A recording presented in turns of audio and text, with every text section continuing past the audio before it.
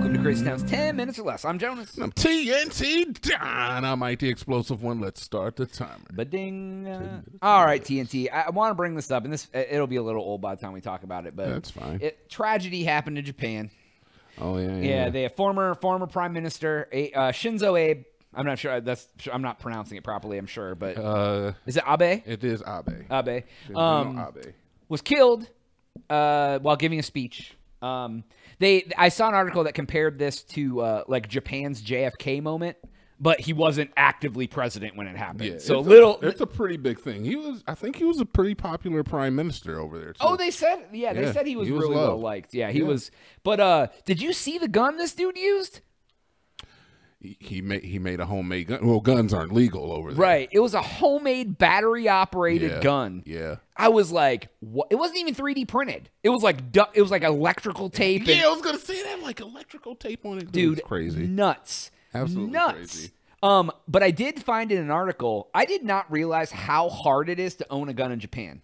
Did you see the stipulations of what you have to do to get a gun? I'm not familiar. Holy crap, dude. Give me some specs. So everyone's like, in America, haha, legal guns, whatever. Here's what you have to do in Japan. Yeah. You have to attend an all-day class. You have to pass a written test. Okay. You have to pass a shooting range test with an accuracy of at least 95%.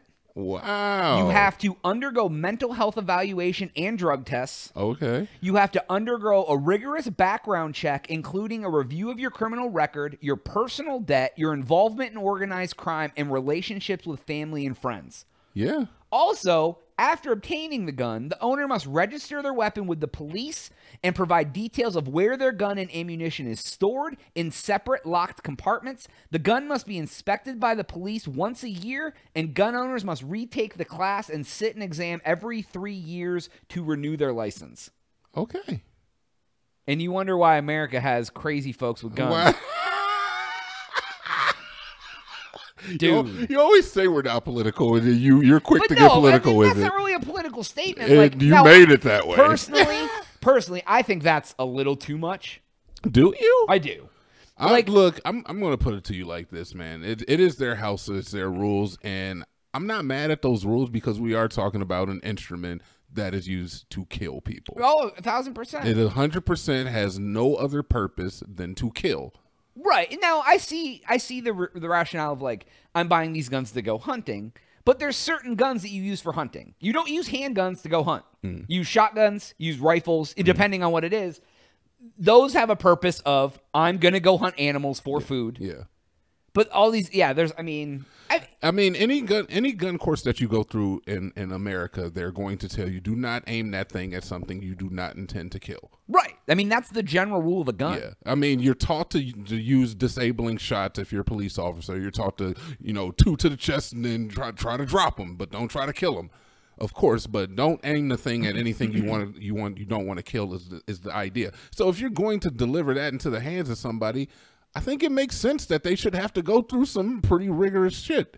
Now, on the same note, I'm an American 100%, and I believe that we should have our rights to own guns, and goddamn it, I don't think it should be difficult. I love the way Texas handles things. Yeah, give everybody a gun. Fuck that. I live in this country, and I love this country. And you can hide them, or you can walk around just carrying it on your person. Goddamn right. And that's the American way. And honestly, I feel like if you're going to make that rule apply to everybody, that rule should apply to everybody. Yeah. In their case, if that rule is going to apply to everybody, then that rule should apply to everybody. Oh, I agree. Like, yeah, I don't want guns to be that hard to get in the U.S. Yeah. But, like, I still think, yeah, like, there should be, like, they're talking about raising the age to maybe 21 or whatever. I mean, that's fair. I mean, but here's the thing. That's fair. You can be 18 in the Army. They handed you an AR-15 in the Army at 18. So why do you need to be 21 to own one outside the Army? You can give your life for this country, but you can't get a drink. Right. Yeah. I mean, yeah, and that's where you're like, it's weird. There's a lot of hypocrisy. There is a lot of hypocrisy. There is, and that's part of the issue. And it's not just guns; it's with lots of different controversial topics. Yeah, and that's just the problem with like having a government that is supposed to represent people with such diverse ideas about how things should be run. And yeah, I don't know. I feel like a lot of I'm sorry. Oh, well, I just had an epiphany, but go ahead, finish your thought. Oh, I don't know. I feel like there's just a lot of disjointed ideals in this country, and it's because we're so young, and like I said, we haven't really come up with an identity yet. When you said that, I've always realized, like, America is the most diverse country because everyone from America is an immigrant, right? Yeah. We've all came from somewhere else. Yeah, 100%. But I guess except for the indigenous people. Right, exactly. But but I guess what I never thought of is, like, when you're in Japan or India or China or stuff like that, the culture there is a very old and ancient culture, and generation after generation after generation have been raised the same way. So the people who come into the government have the same ideals. They have the same idea generally, right? But America, you have 300 million people. Everyone, there's white, black, Hispanic, Asian, Pacific Islander, like, boom, and they're all coming from different cultures. They think things should happen a different way. Some have lived here their whole life. Some have grown up in other countries. It's like, so no wonder it's like damn chaos when you try to get anyone on the same page. Because there's no culture here that is the American culture. And I wouldn't even say that's not to detract from the fact that in these other countries they have protests too, and they absolutely, they have things that the government does that aren't favorable by certain groups of people, and it could be like economically based. It can be like certain areas just have different ideas about, like, Putin setting off and starting a war. Right. Like, there's people in the streets, you ask Russians, that are like, yeah, we should be doing that. But that's also propaganda too. Yeah, but of course there's people that don't. And then you think about, like, age-old, like, Korea, North Korea, and how their culture is. Like, obviously those people aren't too happy about the situation that they're in when, like, 2/3 of your people are living in absolute poverty. Right. But it's just more along the lines of, I guess the government has gotten better about hiding it so much from us. I don't know, man. We're very open. We're very built on freedom, and we are definitely coming into our own identity. It's more like, what is that gonna be? Yeah. What is it really gonna be? But it's nuts because it's how can you not have arguments when everyone's from there's a million cultures that are all blended together. That's definitely going to happen. It's going to probably be more prevalent here than it is in any other country because we all don't look Asian, or we all don't look Russian, or we all don't look Swedish. Right. No, yeah, exactly. That makes sense. But yeah, man, it's a sad day. It really sucks, man, because anytime, it's like, no matter how you feel about any publicly elected official, like, I think killing any of them is not the right. Not the right call, right? Like, no. I mean, like, Jonah's speaking the hard facts. But also, there's government officials like Hitler who. Jonas, are you saying it was okay to kill Hitler? I don't have any opinion. Oh my god. About any but like but even then they didn't kill him. I think he killed himself, right? But anyways, but even then, I don't know. It isn't about killing them. It's about getting them out of power, putting them in jail, right? The ultimate goal isn't like, you're bad, kill you. It's nobody wants to murder. They want to capture them and get them out of power.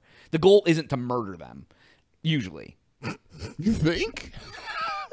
Like, if you don't think we could have took Osama bin Laden alive? If we would have been able to take him alive, we would have taken him alive. You think? Absolutely. 1000%. He's worth more alive than he is dead. Well, who was the other guy? Saddam? So yeah, I was going to say, but that was like a weird, remember that video came out? They had him in like some weird dark room, hanging him in I'm like, what the hell happened there? I remember that. Like, that was some real shit any of these evil leaders, in quotes, evil entities, Osama bin Laden, they're all worth more alive than dead. Are they? Because if you kill them, that's automatic. That's like an instant win. Yeah, but that's instant win. But if you could get them, and it's like, I think it's almost like not quite martyrdom, but it's like, if you kill them, they become a martyr. Yeah, if you take them alive and put them through the whole process of going to court and questioning them and keeping them trapped in a cell, information that he knows is valuable, and having to serve time for your evil deeds, it's almost like killing them. They get out easy because they don't want to live in jail anyway, and they become a martyr. So then they're like, oh, he died for us, now let's take him and move forward. Like, it's weird, man. That's fair. I think all that crap is weird. Well, our condolences to the Abe family. I don't know. Yeah, absolutely, man. That sucks. The guys out there just giving us. just out there giving a speech and somebody decides to murder him. You know what I mean? It sucks, man. It's just, but it's weird because you don't hear about that shit in Japan. That's what's weird about it. On top of everything else, it's like, if that happened, if somebody shot an old U.S. president, they'd be like, that's America doing American stuff again. Yeah, like, and the last thing I want to hear is anybody saying, "See, they have gun problems in over there too." Right. Be like, motherfucker, we had that many right now, right? Yeah, and right exactly. now, Oh, and yeah. right now, Yeah. and right now, and right now. Oh yeah, So, absolutely. So, anyways, that's all the time we have for today's episode. Please make sure to go to crazytown.com and subscribe for Jonas. TNT. Oh, we out.